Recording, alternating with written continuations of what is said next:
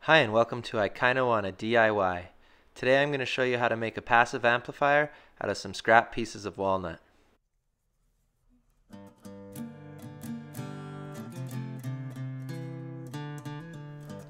First thing you need to do is figure out how big a slot you need for your phone and where your speaker is. I traced these out on my top piece.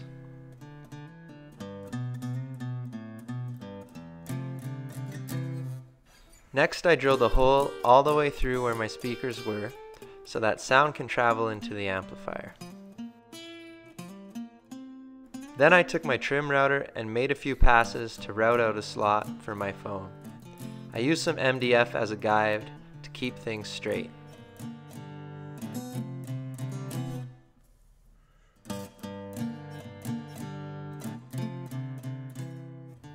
And now in this part I am sanding the live edge, but I had a cute little puppy that I had to make sure that she was out of the way. Aw, she's so cute.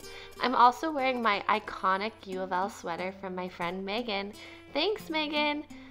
Basically this is really simple. You just sand the live edge and that's all I like to do is sand, so that's what I did. Now that Courtney is finished being abrasive, I can trace out a shape for my bottom piece. You can spend a lot of time researching what the best shape is for this, but in my experience it doesn't make a huge difference at this scale.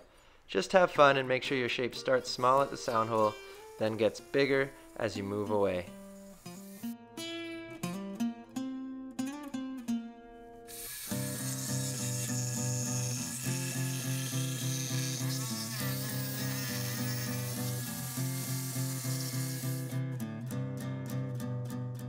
Now that you have your three pieces ready, you can add some glue and then clamp them all together.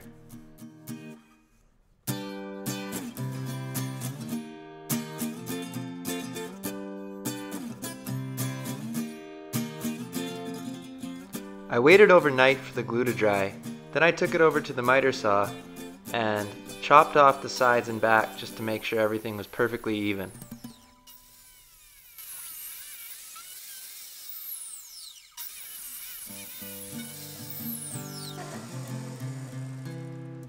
Then I decided I was going to chop off the corners to give it more of a unique look.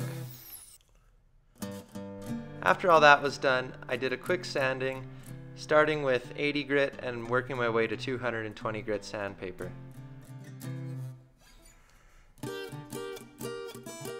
Then it was time to add the tung oil. I really liked this part as it really brought out all the grain in the walnut. Thanks for watching. I hope we kind of inspired you to build one of these for yourself.